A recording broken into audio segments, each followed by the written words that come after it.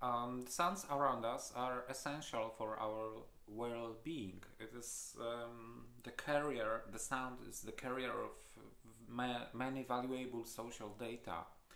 It also reflects the social order because the sound has its own regularities during the day or even a year. And it also reflects the social structure because somebody allowed some sounds to be in our public spaces, and some sounds are forbidden, some sounds are privileged, and there are people who decide which is which, and also there are people who rebel against these norms. So understanding how different categories of people perceive the sound may be very useful for social sciences. For example, take the noise.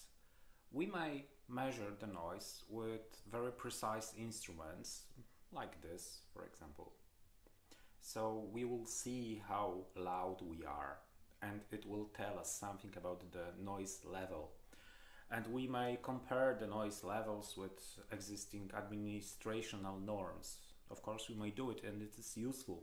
But I think in social sciences it is more interesting to compare how people perceive the sound and what is noise to them. Sometimes it's not only very loud sound. It happens that unbelievably quiet sound may be very distractful. There are three main sound sources: nature, machines, and other people. So we in general tend to like natural sounds, like this bird, for example. It's quite pleasant, nice, relaxing, soft. On the other hand, we rather don't like the machine sounds like these we hear now. It's rather not a pleasant place to be. It's hardly relaxing, it's distracting, like you can hear by yourself. And the third sound source are people, we. And it's a bit more complicated than the previous ones. When we are in public spaces, the people presence attracts us. We want to see what's happening. But when we are at home, we want peace and relax. The loud noises from the people outside are not a pleasant and welcome guests in our private space.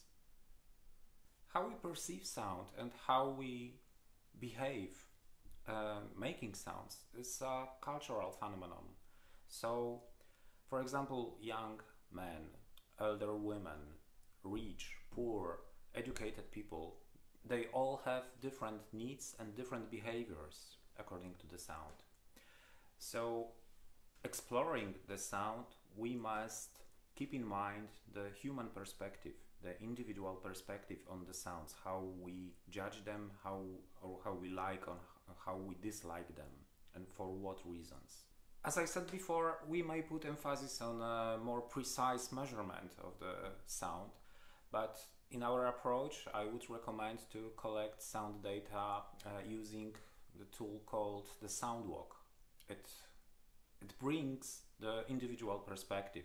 So we may go on the sound walk ourselves or with other people from certain categories, the elder or the young, the rich or poor, or the people who use a given space, and we may share the experience being in the field, learning from each other what parts of the environment are nice, worth to keep, or maybe we may find a way to erase some sounds which are distracting or causing troubles or even conflicts.